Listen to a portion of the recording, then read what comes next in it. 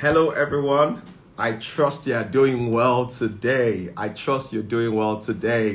God is good and kind to me. I don't know about you, but if he is, type in the comment section, God is good and kind to me. Grace, grace, grace. This is my story. Glory to God. Grace, grace, grace. This is my story. Hallelujah. Grace, grace, grace. This is my story. Glory to God.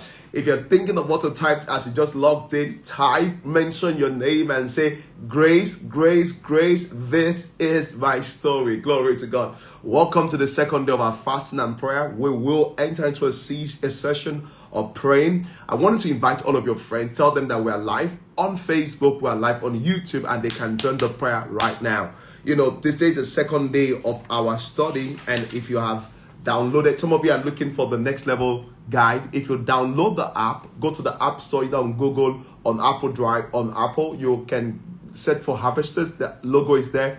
Download it. You can easily have the app. So today's very powerful. As I was reading mine, I even made notes here and there when I was reading that this morning, just very early in the morning.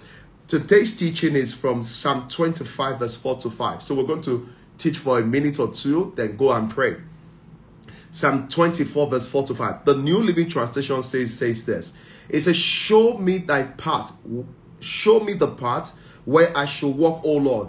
Point out the right road for me to follow. That's very powerful. The writer says, Lord, show me the path I should walk in. Point out the right road for me to follow. And this